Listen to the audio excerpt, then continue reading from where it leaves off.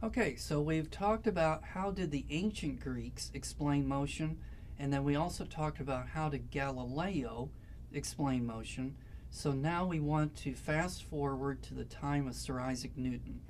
And so notice that he's born in 1642, which is the same year that Galileo died. And so he used a lot of Galileo's ideas in order and formulated them into his laws of motion. So first he came up with the idea of a force. A force is going to be a push or a pull. So if you have a refrigerator and you want to move it, you have to push on it. If you're playing tug of war, you pull on the rope. We've already looked at gravity, and gravity pulls down. So it's another example of a force. We're going to abbreviate force with a capital letter F, and then the official metric unit of force is going to be called the Newton, named after Sir Isaac Newton, and then the abbreviation for a Newton is going to be a capital N. So what can forces do? So the first picture over there shows that a force can change the speed of an object. And so in this picture, it shows a basketball that was being held at a certain height above the floor. And then this is going to be at time t equals 0 seconds.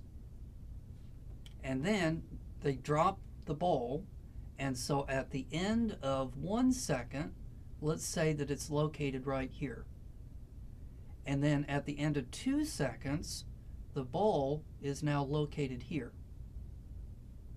And then let's go on here. At the end of 3 seconds, let's say that the ball is located right here. So looking at that picture, what are you noticing? You're noticing that the distance from here to here is going to be smaller than this distance from here to here, which in turn is smaller than this distance from here to here. So if it's the same amount of time, but the distance is getting bigger, what else is getting bigger? The speed. So this has a certain speed as it's dropping from here to here, and then it has a higher speed as it's dropping from there to there, and then it has a still higher speed as it's going from here to here. So notice the speed is increasing as it's falling. What's another name for a changing speed?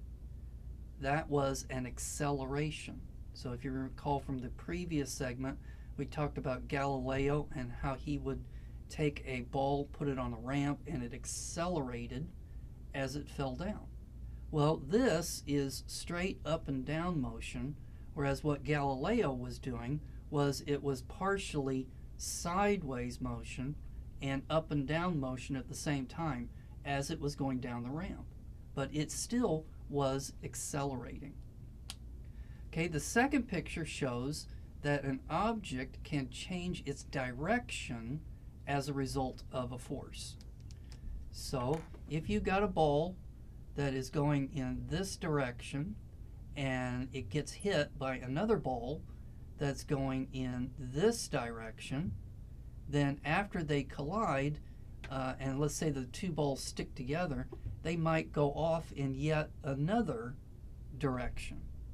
So that forces can cause objects to change the direction in which they're moving. The third picture over there shows mountains. And so just to give you an idea for how powerful forces are, I chose this picture here.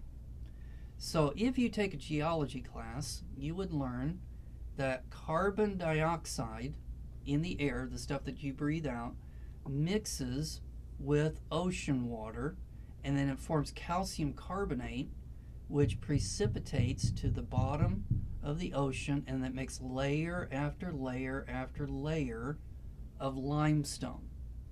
So this is a sedimentary rock. Now this is not a geology class, so don't worry about this, but this is where limestone comes from. Notice that the limestone forms flat layers on the bottom of the ocean floor. Now look at that picture there, and you'll see that the layers are bent like this.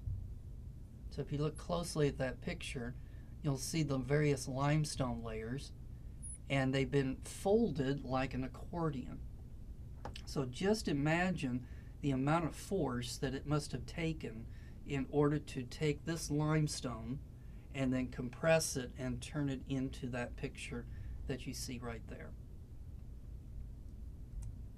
All right, let's take a break, and when we come back, we will talk about the fundamental forces of nature.